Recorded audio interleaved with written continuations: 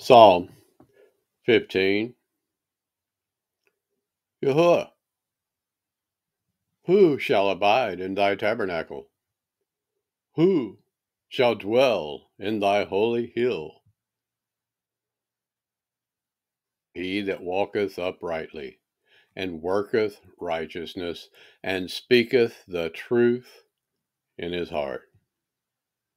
He that backbiteth not with his tongue, nor doeth evil to his neighbor, nor taketh up a reproach against his neighbor, in whose eyes a vile person is contemned, but he honoureth them that fear Yahuwah.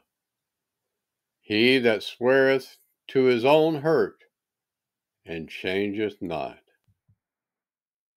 He that putteth not out his money to usury, nor taketh reward against the innocent, he that doeth these things shall never be moved.